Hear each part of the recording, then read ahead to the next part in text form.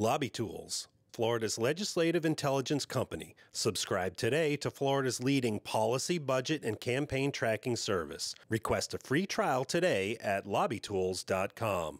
Private and even public charter schools like this one are able to set their own masking policies regardless of what local school boards do.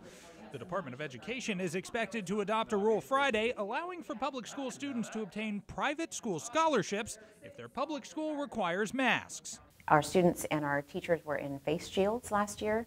At Tallahassee Classical School, regular cleaning and air filtration will be present this year, but masks will be optional. We want to be sure to give parents the option, and we want to err on the side of liberty and free will. Dr. Alan Chen, a pediatrician radiologist and board member at the school, came to the same conclusion as the governor on the effectiveness of masks in schools.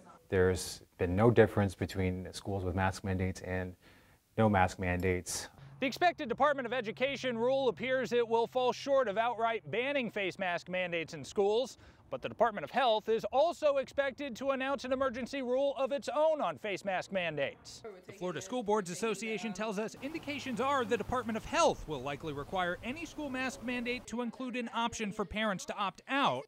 The governor's possible 2022 opponent continues to call for local control. Every community is different, and the local communities and school boards should have the power to make the right decisions for their own communities. The governor's office has indicated the rules from both the Department of Health and Education will be finalized by week's end, ahead of the first day of school for many districts in the state. Reporting from the state capitol, I'm Jake Stofan.